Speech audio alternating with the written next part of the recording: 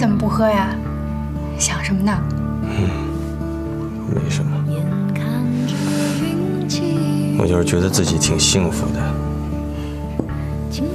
有自己心爱的人为我煎牛排，还喝着红酒。要是以后天天都能这样就好了。没问题呀，你喜欢吃我天天给你做。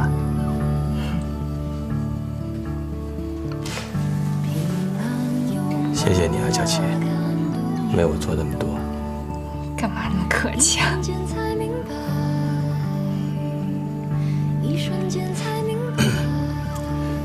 但我很想知道今天下午你跟小仙儿都是怎么聊的。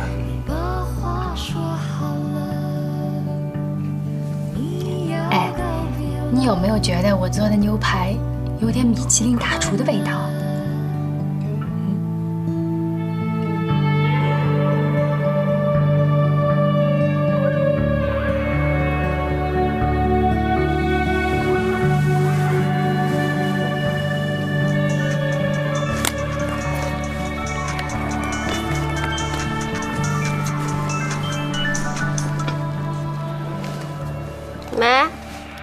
大老王想让咱们汇报一下情况，他给你打电话，你的手机不在服务区，我觉得这个事儿是你负责。你谁啊？你怎么了？喂？你喝多了。你喝多了吧？你在哪儿呢？你在哪儿呢？我就在原地，我没走。先走的人他不是我啊！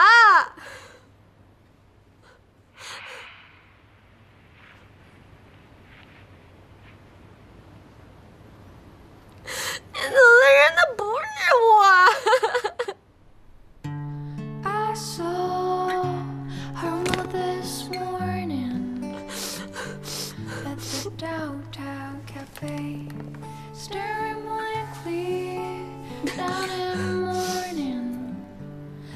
需要找人先送您回去吗？谁送我回去？我不知道。您现在还能打电话吗？要不然，叫您的朋友先把您送回去吧。回哪儿啊？我没有家。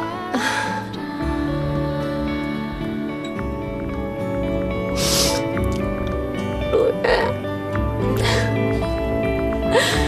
请回家。我想回家。路人，我想回家。我想回家。我想回家。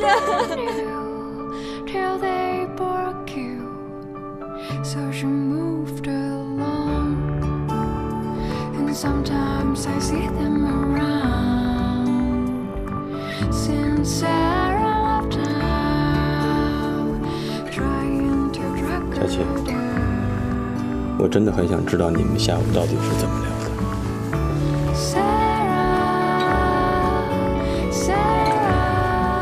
我去给你加点沙拉，就当水果吃。他还恨我们吗？不想吃就不吃吧。有多恨？其实啊，我今天专门准备了一条裙子。他骂你了吗？可我突然觉得穿的不太合适。他是不是让你很不高兴？你想？他有祝福过我们吗？想看我就去拿啊！快告诉我，佳琪，这不是你一个人的事儿，我也应该知道。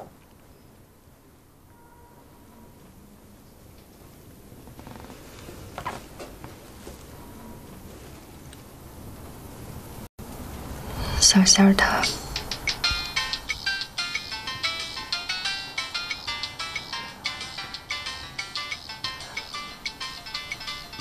你先接电话吧，别耽误工作上的事儿。你先跟我说。你接完我就说。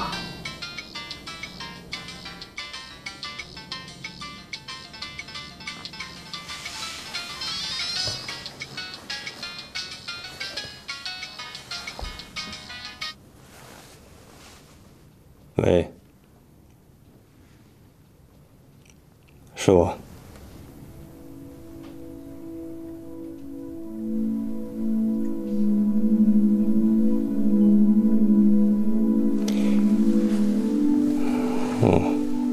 在哪儿？行，我尽快到吧。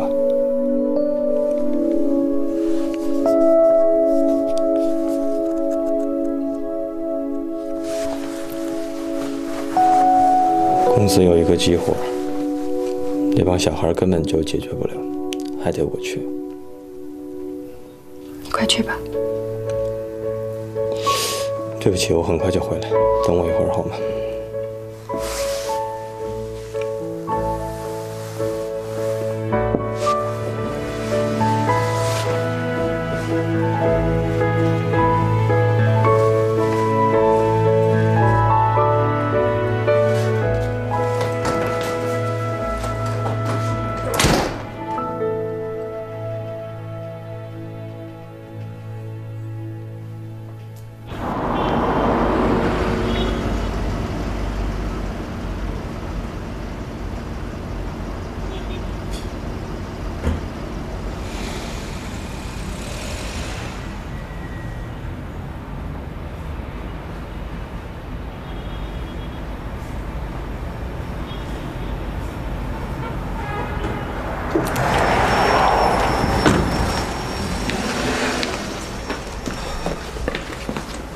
对不起啊。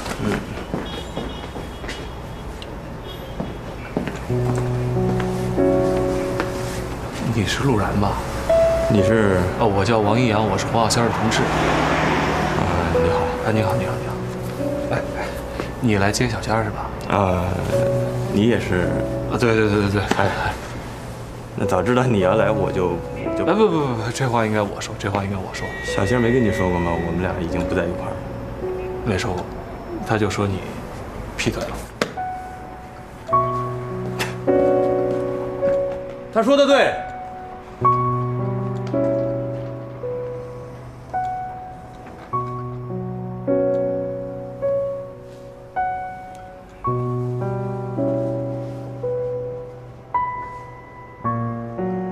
陆先生，非常对不起，这么晚了还打扰您。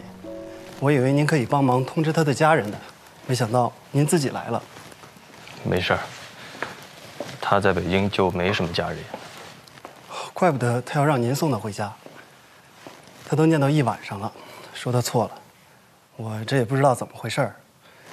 反正，我觉得他挺可怜的。对，他就在那儿。谢谢，就交给我吧。好。对了，这是那位小姐的电话。哦，谢谢啊。好，有事您叫我。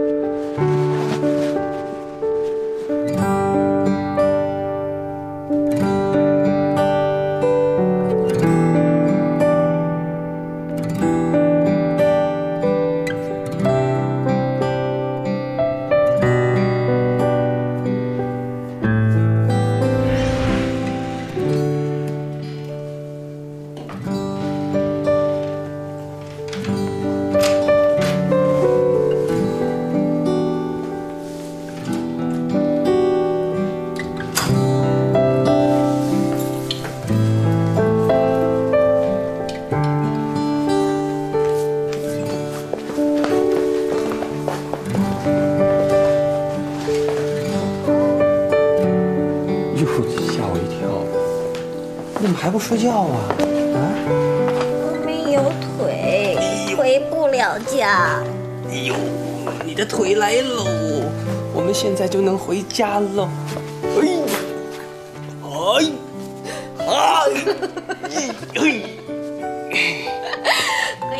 家喽！我在门口等你等了很长时间了。好吧。那我们。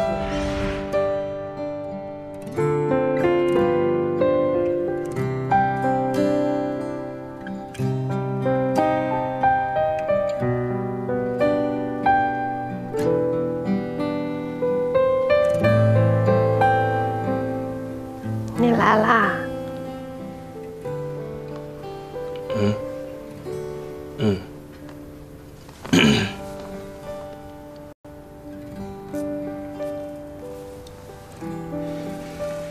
你还好吗？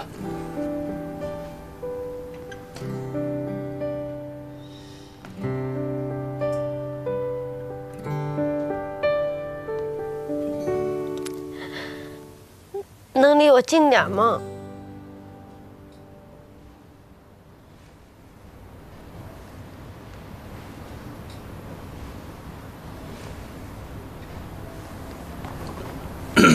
我们回家吧。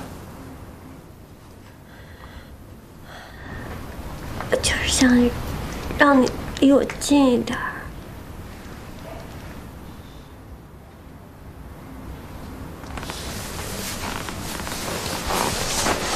来，咱们回家。回家是吗？走。回家。回家。好，你等会儿，我拿包啊。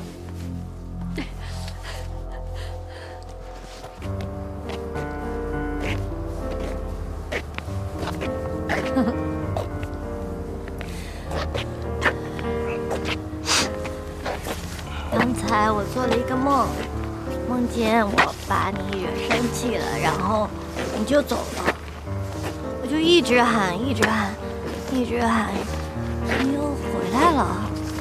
其实我没生气。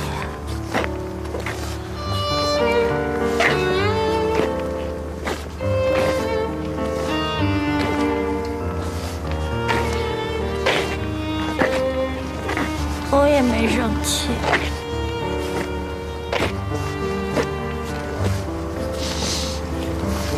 咱们回家吧，好吗？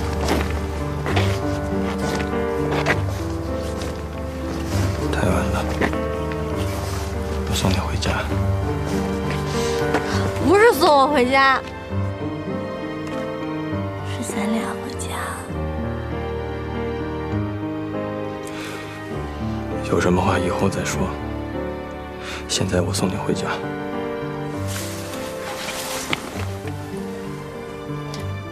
要不然你现在说，要不然这辈子都别说。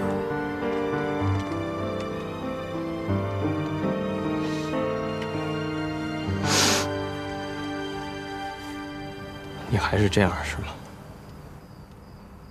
你还是要强迫我吗？你还是得让什么事儿都按照你的意愿来办是吗？没错，劈腿的人是我，是我给你带来了巨大的伤害和痛苦，是我。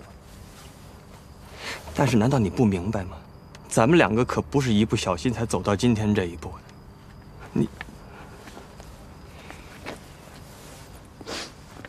你仔细想想行吗？咱俩在一块儿这么多年，每回吵架你都得把话说绝了，一个脏字儿都不带，杀伤力大到足以让我想去撞墙，一了百了。架势吵完了，你痛快了，你想过我的感受吗？啊？我每一次都得舔着脸像条狗一样的自己找一个台阶下，而你呢，永远都得是趾高气扬的，我永远都得仰视你，我仰视的连脖子都快断了，你知道吗？你从来就没有想过，全天下的人难道就只有你有自尊心吗？我呢？要不然我就一辈子仰视你，要不然我就干脆转过身，带着我那颗可怜的自尊心接着往前走。你是变不了了，你那颗庞大的自尊心，没有人能抵抗得了你。可是我跟你不一样，真的，黄小仙儿，我还得接着走。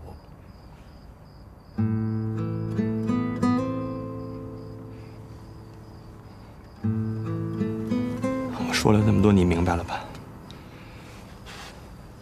我现在送你回家。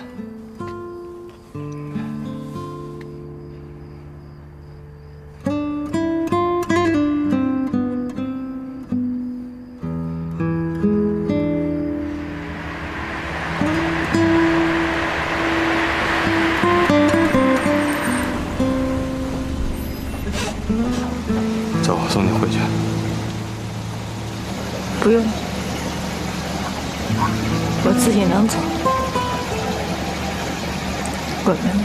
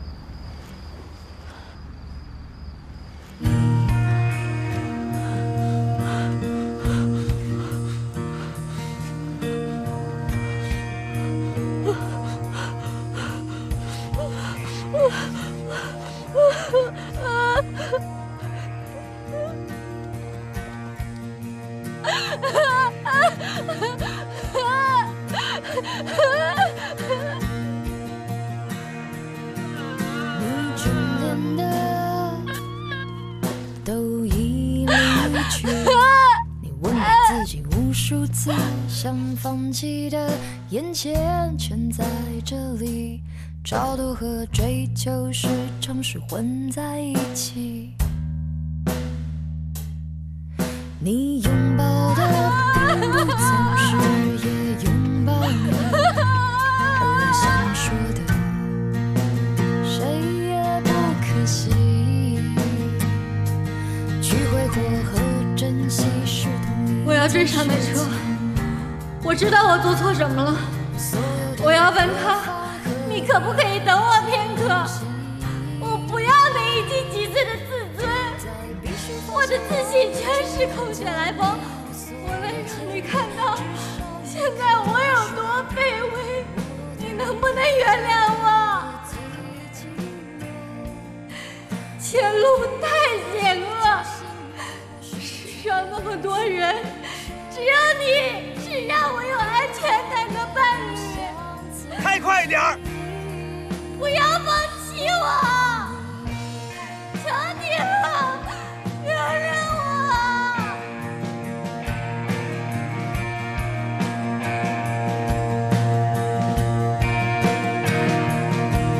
在必须感觉我们终将一无所有前，你做的让你可以说是的。我有见过我的梦，我拥有的都是侥幸啊，我失去的都是人生。别冷静点，冷静点，你是会后悔的啊！冷静点。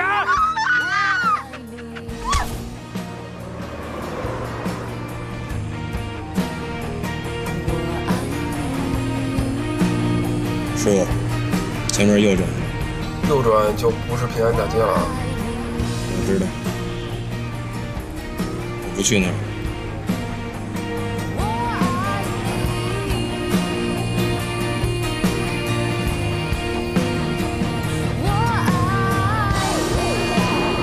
您找个地儿停吧，我要下车。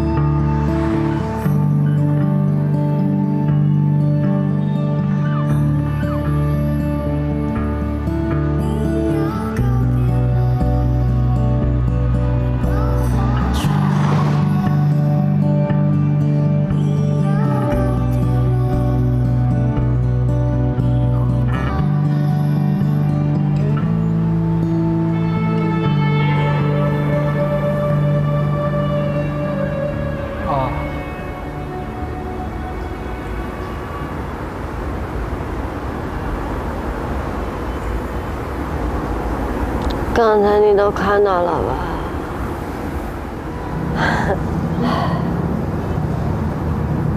踏实了。我最丢人的样子，你也都看得差不多。真不是故意想看见的。我看见他来接你吧，就想在路边吃点烤串就回家。哪想到哈，你们俩那么戏剧化，想不看见都难。哎呀，其实我觉得，你把你追车时候说的话，在他上车之前告诉他，或者当他邀请你上车的时候你答应了，在路上告诉他，没准你们俩今天就能和好了。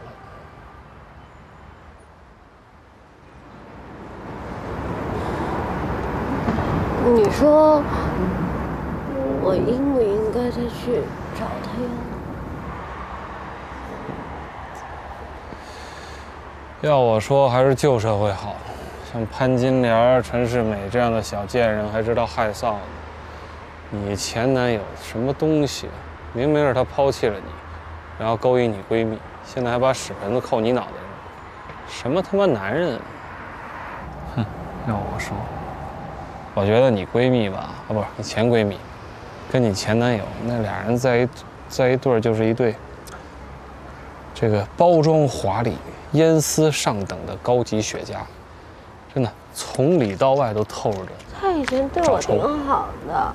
什么？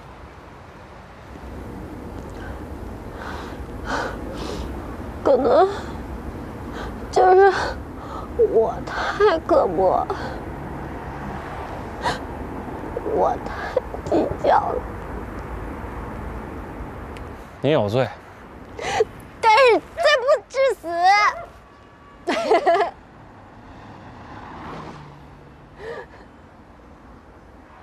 真情本来就是计较，在这个世界上总得有一个人，他说什么你都计较，他做什么你都计较。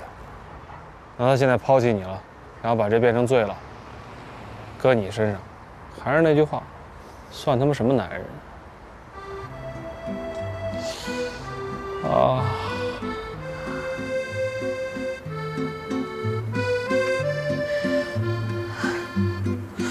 对，我没错。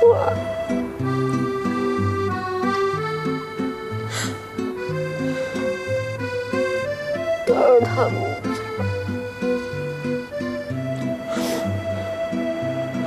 我错哪儿了？我跟他们玩了。要重新开始，重新做人。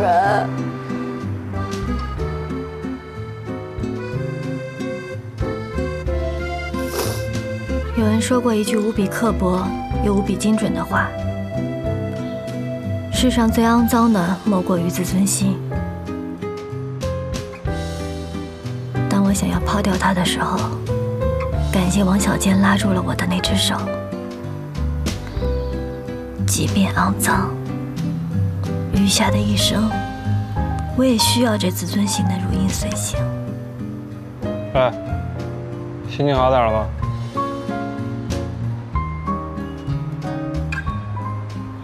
走吧，回家。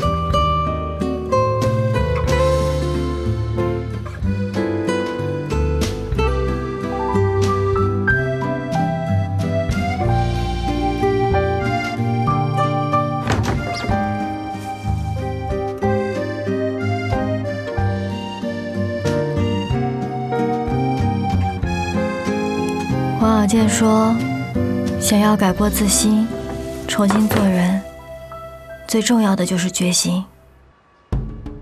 哪些东西是路人的？那是他送我的生日礼物，那是他送我的第一个生日礼物。那这个呢？这是你的还是他的？我的，他的，是他送我的。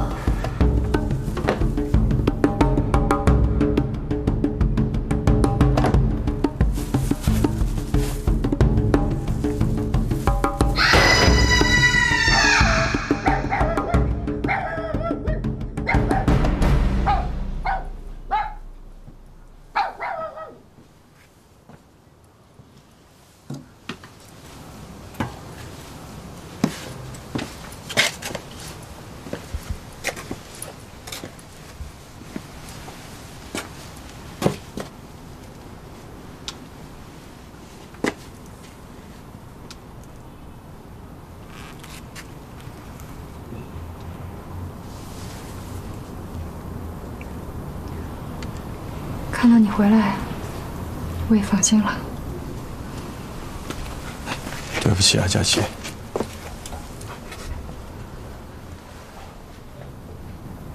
如果你按你说的很快就回来，我永远也不想说破。但是你没有。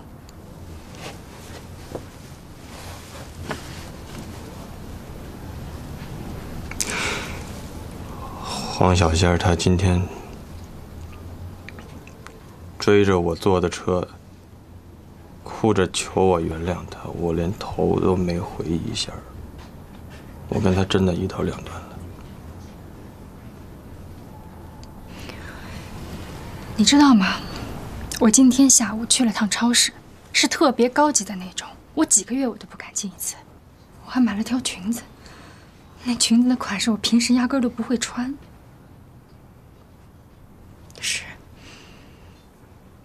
我是想跟你洞房花烛来着，可结果我一个人在家眼巴巴等到大半夜，一点消息都没有。我现在才知道冯佳期为什么那么惨，他活该，全是他自找的。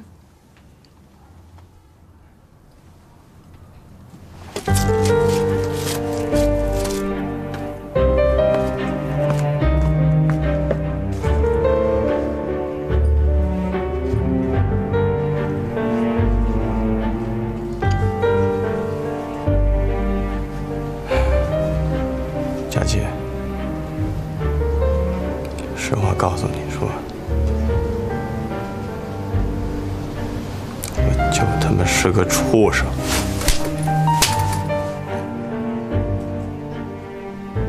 我根本就不配你心疼我。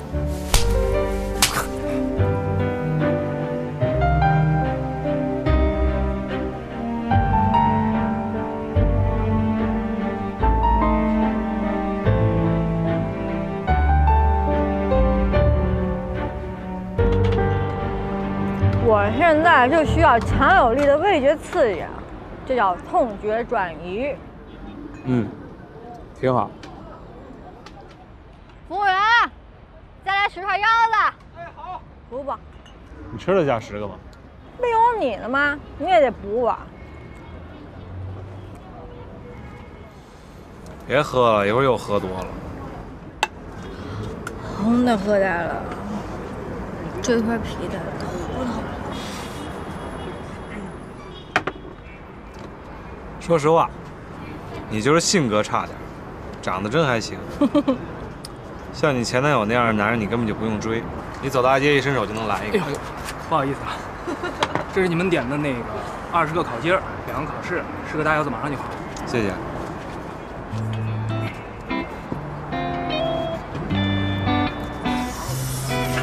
刚才有谁说世界上谁没失过恋呀？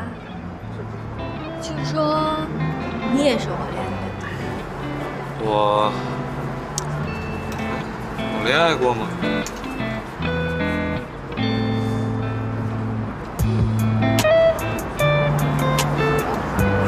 我好像没恋爱过。能不争？真吗？争。说句实话啊，你丫长得也不算难看，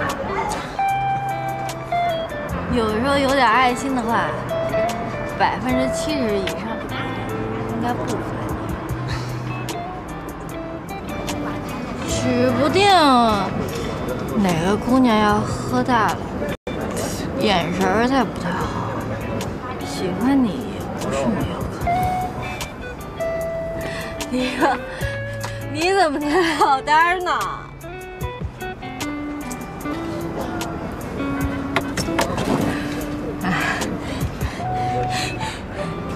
问你碍事儿。你到底是喜欢男的还是喜欢姑娘？黄小仙，我觉得你不是一个脑残的人，你怎么会问出那么脑残的问题呢？我喜欢的女孩说出来吓死你，信吗？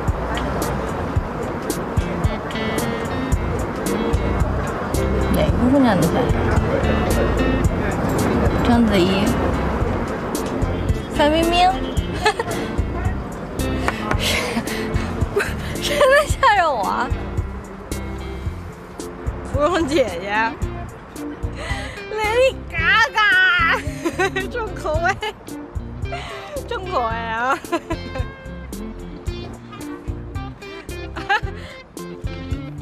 干露露，干嘛去你啊？啊？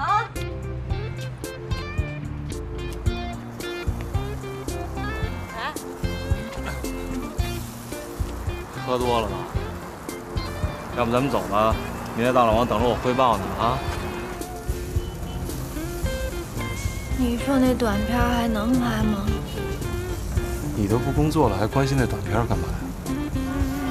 我是无所谓，但是你需要啊。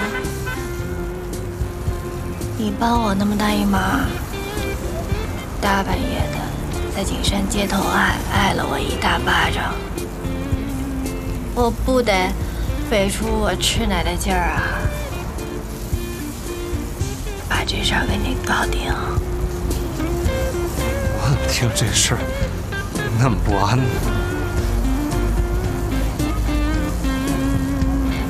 信不信由你。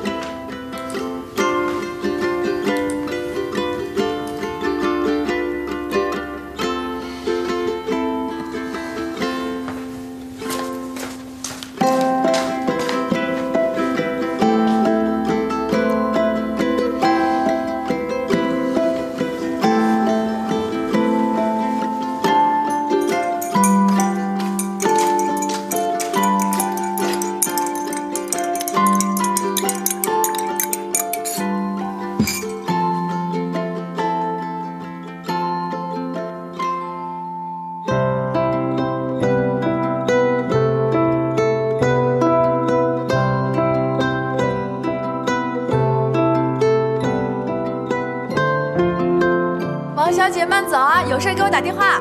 祝您新婚愉快，拜拜。哎，忙活半天，利润可怜哟。想那么多干什么？贫穷对健康不利，但是攀比他人也会损害身体健康。可是同在屋檐下，怎能不攀比啊？就是啊，怎么能不攀比呢？哎，你们就说我这心里能平衡得了吗？我是一个连方便面都要在网上买的京东族，可人家京东网竟然现在有29万元一床的被子了。人家29万块钱一套被子能卖得出去，那是说明人的营销智慧。你没看网上有人调侃那个客服妹妹吗？你猜她怎么问的？她说：“您好，如果我买一套被子，你能嫁给我吗？”你知道人家客服妹妹怎么回答的？您好，您买被子我双手赞成，但是至于我嫁不嫁给您呢，我要慎重考虑，因为被子库存很多，而我只有一个。哎，这妹妹口条好。限量版，注。哎，你练的怎么样啊？还行。给累成这样啊？走。你也累成这样啊？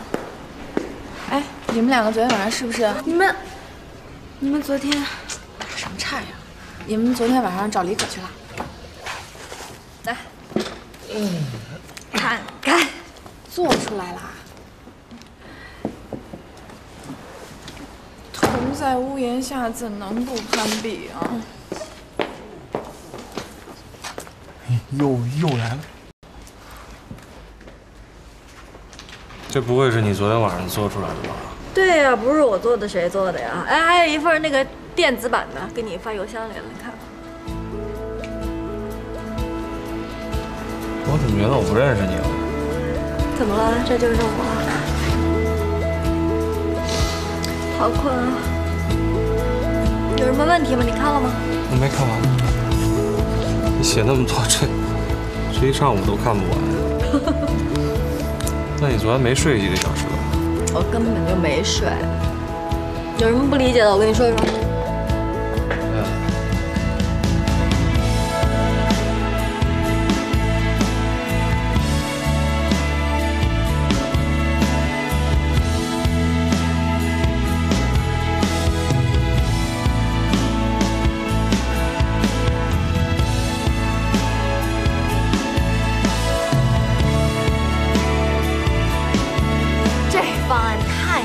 到时候李可不得跪地上求咱们合作呀？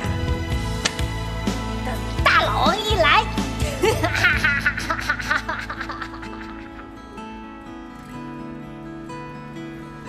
哈哈什么呀？接着说啊。大老王来了以后会怎么着？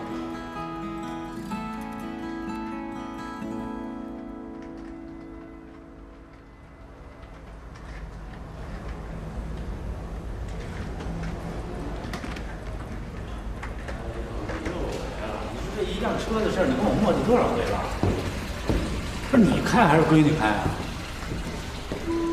我跟你说，我这每个月给你生活费已经不少了，要不咱俩一人一半？行，就这样，我到公司了。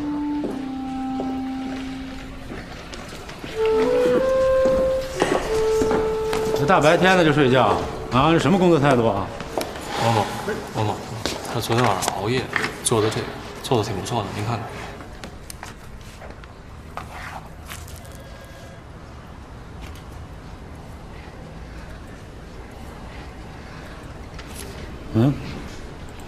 不错。你给它盖上点，别着凉了啊。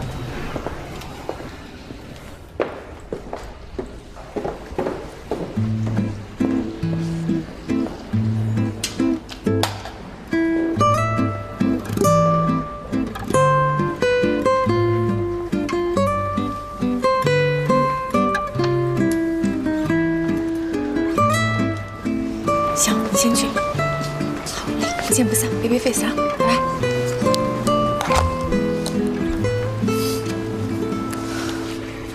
CC，这才几点啊？这么早就化夜店妆啊？待会儿去见个客户，完事儿直接奔 baby face。北边这什么寺？北京有3寺，求姻缘的特准。是吗？都哪儿啊？魏可寺、密可寺、baby face。等会我记下来啊，我回头也看看。我今儿这黑眼圈是不是特重？哪有黑眼圈？行嘞，会聊天啊。baby face 去不去？算了，交流都有困难，怎么去？我交流没问题，也愿意去，只是被这小小的紧箍咒弄得身不由己。很羡慕你们啊，一下班就可以去搞小暧昧，丰富业余生活。你看我，只能回家借保姆的班带小孩，晚一点还要挨人骂。你呀，作茧自缚，自己找的。小马哥，先走了，回家了，拜拜。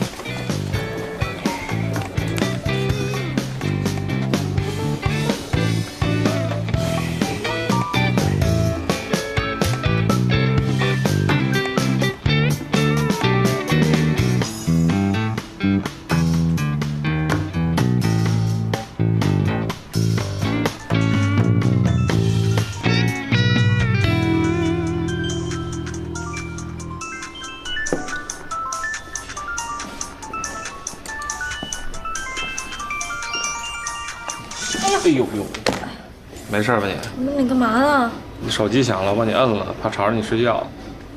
你头没事吧？磕着了，这是我的。你把脱衣服干嘛呀？大老王逼我给你盖上的，你以为怎么着？我稀罕你？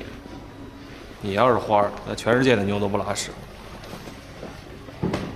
大老王看到我睡觉了？看见了。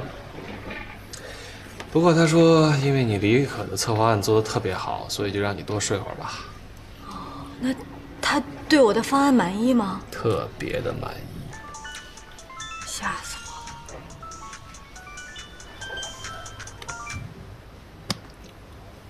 了！喂，老师，哦，不好意思，我刚没听见电话。哦，没关系的，我就是关心你一下，你最近一段时间怎么没来上课呀？是不是进度太快，你有点跟不上？没有，我是这2天太忙了，我一有空我就回去上课。那我今天正好有课，你有空就过来吧。落下的课我单独给你辅导一下，开始的阶段不要落的太多，会跟不上的。行，谢谢珊老师。没关系，应该的。那待会儿见。哎，一会儿见。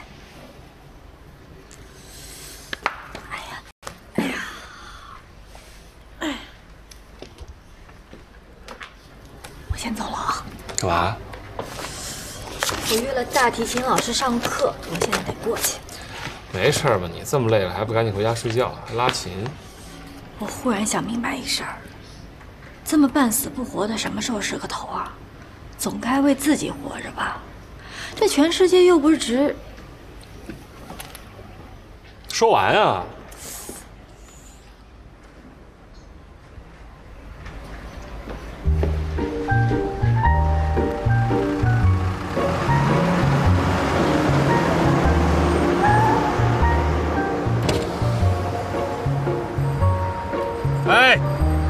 哎，傻呀你！你怎么在这儿啊？大老王让我打车给别人送婚纱去，要不要捎你一下？很洋气啊，送婚纱还打车？我们平时送婚纱都是腿儿去11路。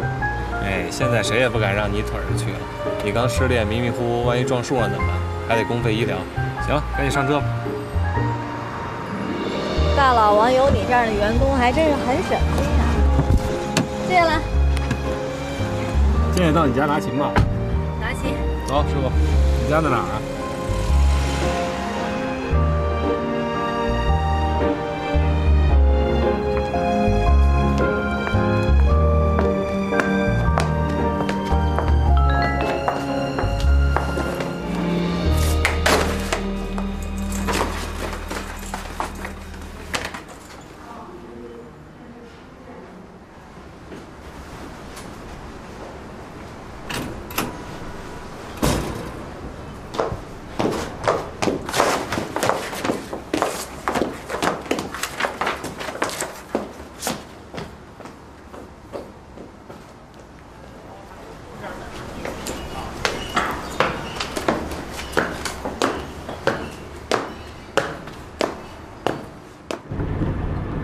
你今天怎么那么好啊？又送我回家拿琴，又送我上课的。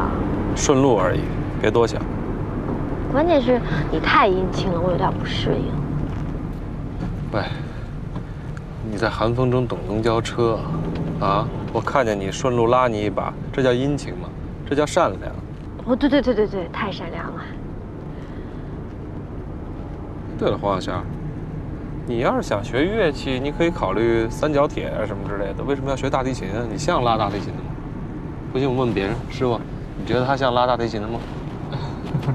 那是大提琴，我还以为是小提琴。你管得着吗？我爱学什么学什么，我要做一个大提琴少女。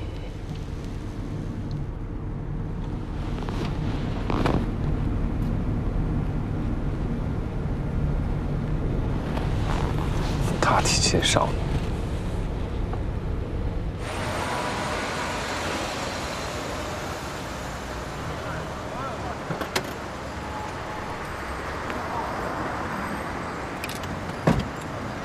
哎，王小健，你能帮我一把吗？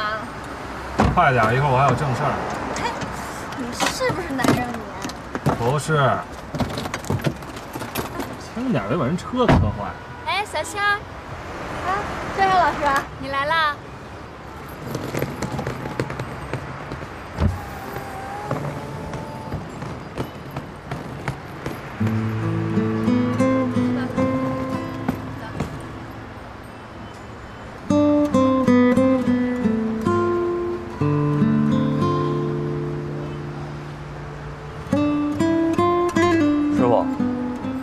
师傅，然后咱上哪儿去？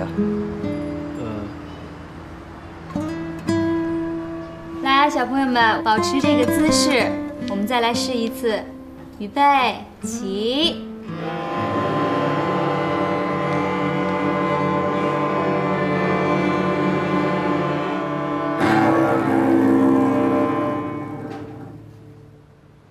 好，停。新来的同学不要太着急了，这个声音不好听啊，主要是我们的力度问题。这样，我们先把身体都放松，肩膀放松，放下来。好。当这个琴弓放在琴弦上的时候，不能太用力，也不能太松懈。来，我们结合好这个力量，再试一次。预备，开始。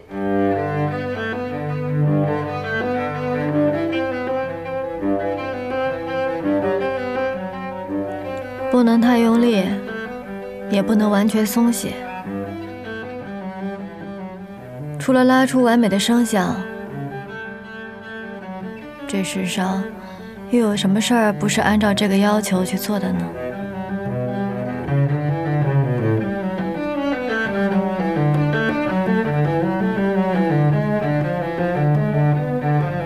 我的恋爱就是谈得这么无力。最后唱出了一首无疾而终的三俗大陆苦情歌。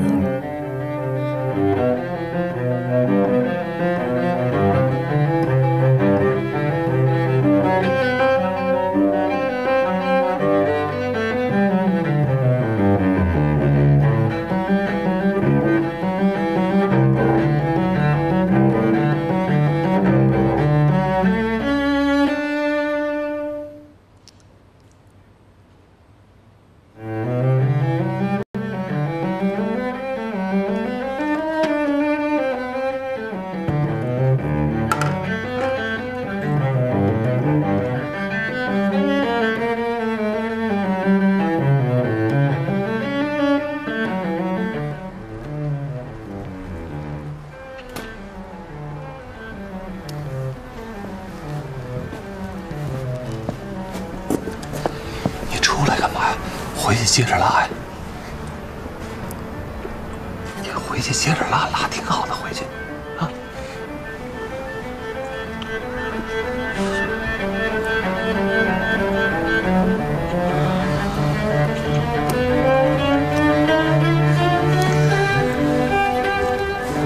王阳，我发现吧，自从我写了拍摄方案以后，你对我就不太对劲儿了。对你有什么不对劲？又是扑又是送，还来偷窥我。咱们俩是一个公司的，我觉得你这样不太合适，以后见面还会尴尬。就算我打算重新谈恋爱，我也不可能跟你在一起，真的。再说了，我这才失恋第几天呀？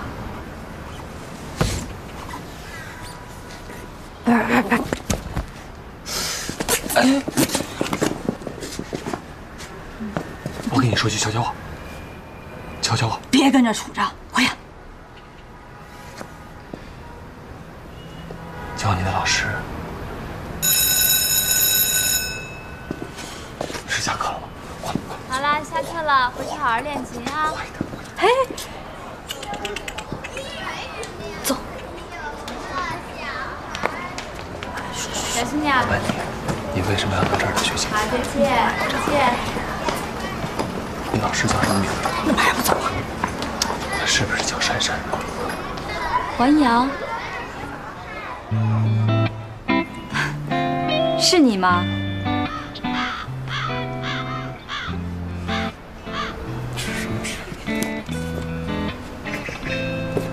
你不认识我了？不是我，这样就认识了呢？真是你！那么多年没见，长那么高，我都快不认识了。我还认识你。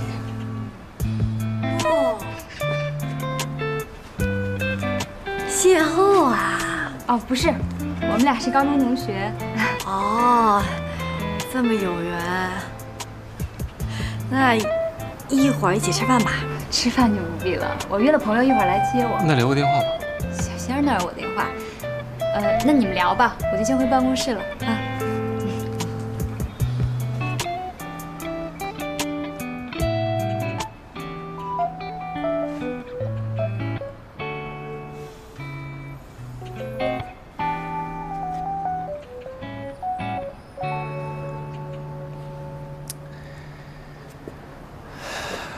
你听见什么声音了吗？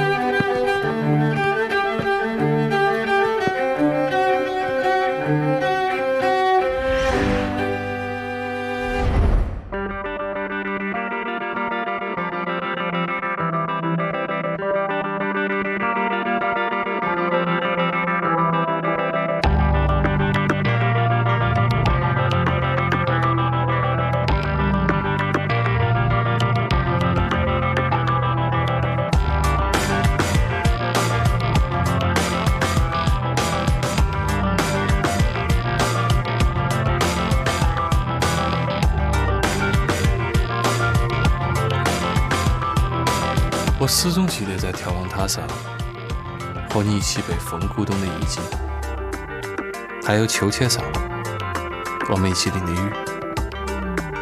还有被你掩盖的上衣。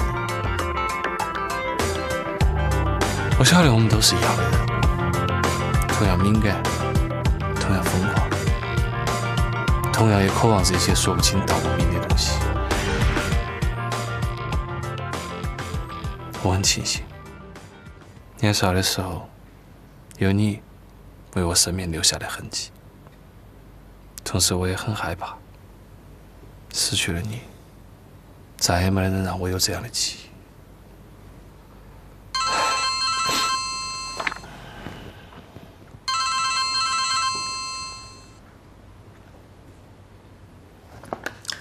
喂，你好，李小姐。那个这么晚打电话来有事儿吗？晚吗？晚啊，现在估计都快11点半了吧。哎，好了，你不用担心我，我刚从Chanel的酒会回来，就看到你们的拍摄方案了，所以就特别想马上见到你们了。好，对了，李小姐，我搭档这2天他身体有点不太舒服，你觉得我自己去能把这事儿给搞定吗？是吗？可是他已经答应我了。你就当我没说，一会儿见。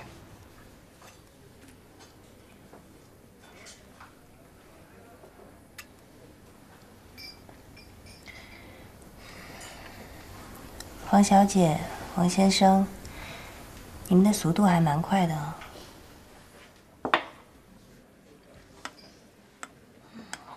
李小姐对我们的策划方案还有什么意见吗？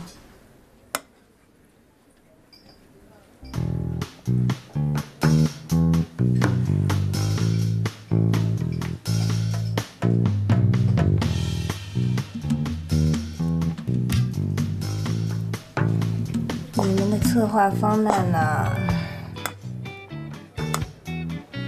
实在是太好了呢，相当棒。被吓到了吧？您是说字面本身您还比较满意是吧？哦 ，sorry， 对不起，是baby 他打给我的。对，说到哪里来着？哦，是字面上的意思，没有错啊。就是啊，我刚才在盯着2位看的时候，我就在想说，我之前真的是没有好好的、充分的认识到你们的能力和你们的价值。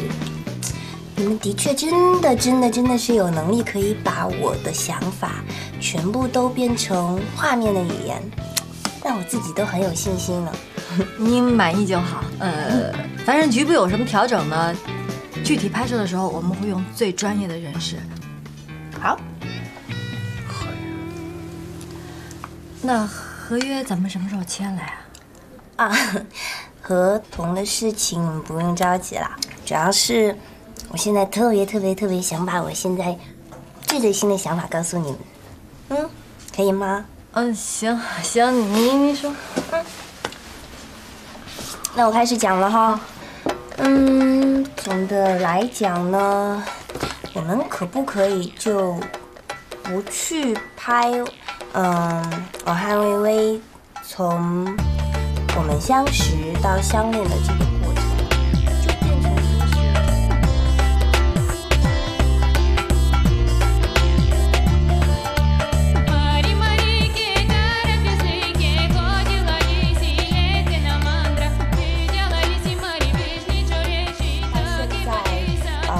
英国王子威廉呐，或者说迪拜的王子啊，他们都是所有女人的梦想。您的意思是我们之前的策划都废了是吧？就是废了啊，那有什么关系？反正你们的能力已经通过我的考核啦。那只要我有什么构想，你们就一定可以做出更加精彩的短片来。要相信自己哦，可以的。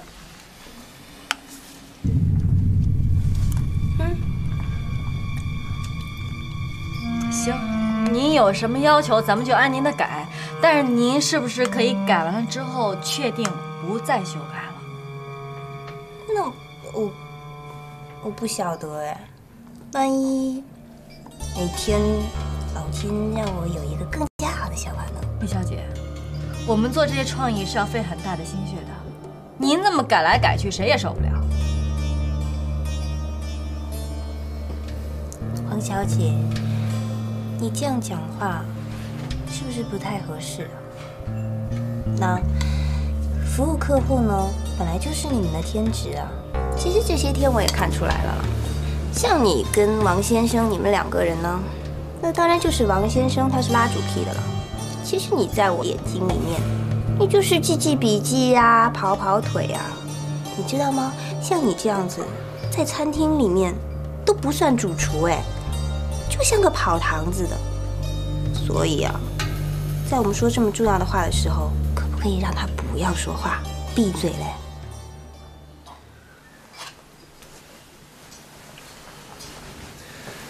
那您的意思就是说，我有发言权？你当然有啦，想讲什么都可以，随时随地。谢谢。那我就说了，李小姐。您跟我们的这些费用呢，包括我们对你婚礼的策划，但不包括我们得24小时听你差遣，随时来听你这些毫无边际的天方夜谭，更不包括被您当猴耍。我必须得给您一建议，我们跟您和魏先生也认识有一段时间了，彼此算是有些了解。我在婚庆公司也干了这些年头。两口子临结婚之前闹掰的情况我见多了，真的，男的被女的这些250傻叉要求逼得反了婚，女的悔不当初在屁股后面追，这种情况可真不童话。没别的意思，借这时间跟您分享一下，够吧？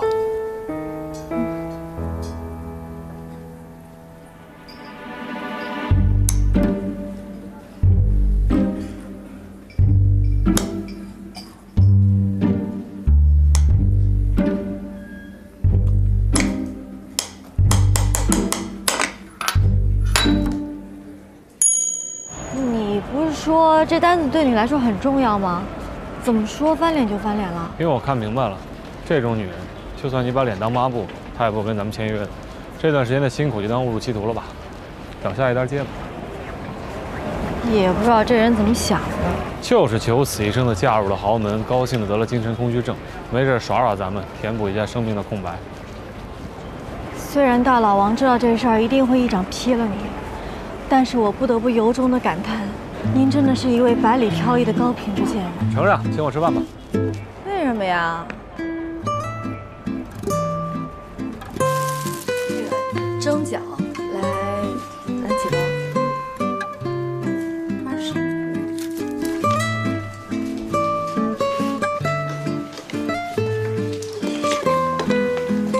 这人怎么那么能吃啊？你也多吃点吧，做个饱死鬼。罗王姐，今儿我不得不说一句，你的仗义真不是流氓家长。你放心，大老王要敢对你从牙缝里滋出一不字，我一大飞踹他后槽牙上，咱哥俩拎包走人。来，干一个吧。为了一个已经失恋的人即将要失业，也为了另一个即将要失业的人，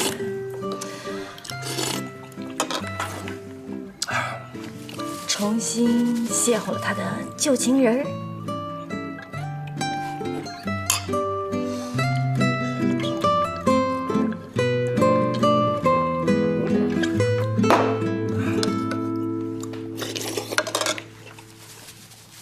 你别撑死了。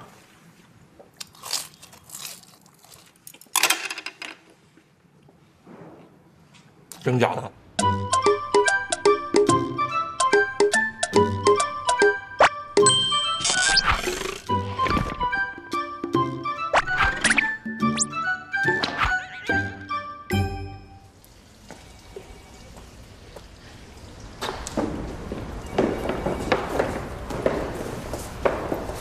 大老王来了没有？还没呢。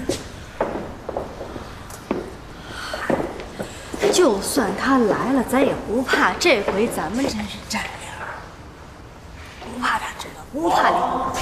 哇，小姐，结巴害死人！我平时不这样啊。哎，小姐，你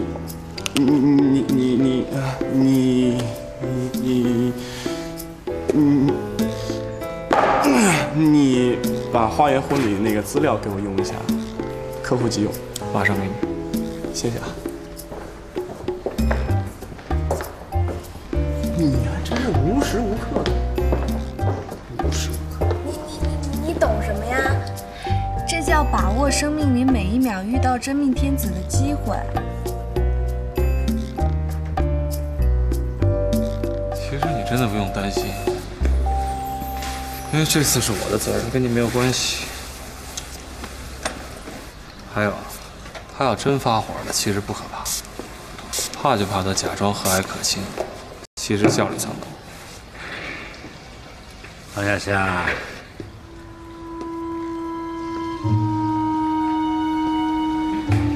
昨天晚上睡得好吗？挺好。